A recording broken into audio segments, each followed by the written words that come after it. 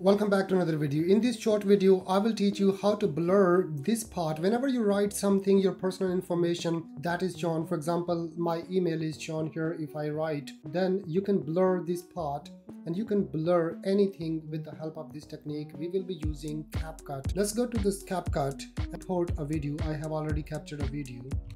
Create a new project, import video. Drag the video to timeline.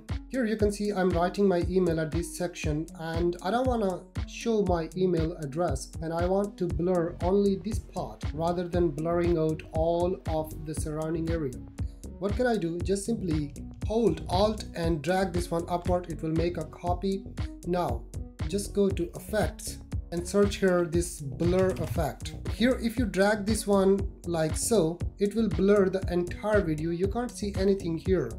But what you need to do, just simply drag this one on the video and now just click outside, click on the video, go to video, mask and choose any mask you like. I'm gonna choose rectangle and you see here is the blur effect. So after applying a mask, there are two options. One is to blur only this part, or the other way is to make this part visible and blur everything outside of the frame. What can you do? Just simply you see this tiny icon. This will make this part visible and blur out entire screen. But we don't need that. We just need to blur this part.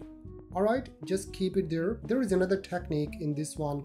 You can do so. For example, if your screen is moving, if you play the video and sometimes the blur goes out, like here you see that it is going down. What can you do? Just simply go back and here add a keyframe. Now just move a little frame here and now you see that this part is visible. Just drag it and make it bigger. At this part it will cover this area as well. And now if you see that is back, add another keyframe and just one keyframe away, make it smaller like so and drag it here and put it on your email. Now if you play from this side, look,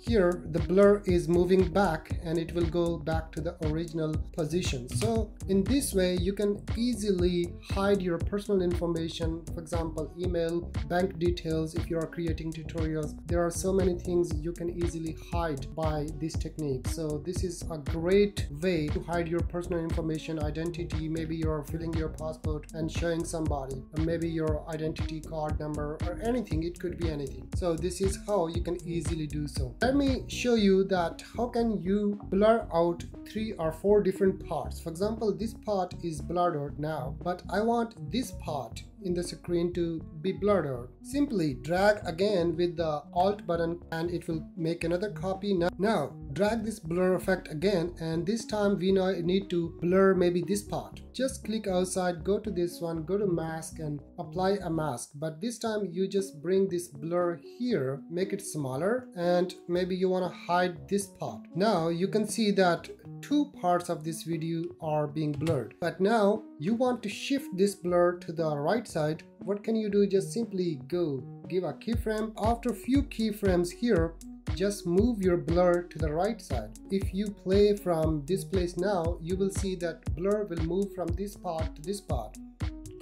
Look, blur is moving from left to right and now it is covering that area. In the meantime, it is covering this area as well. For some reason, if it's visible, then you can just play around and make this one up and this one up and it will not be visible anymore. So you just need to make sure that the screen you are blurring out should stay at the top of this timeline. And now it will be visible because we didn't apply any blur effect on this video. So keep it at the bottom and keep the video you want to blur out at the top layer so that it will be more impactful and it will show all the details, whatever you did in the mask option. I hope this video has given you some sort of value and you learned something new today. If you did, thumbs up and subscribe. I'll see you in the next one. Bye.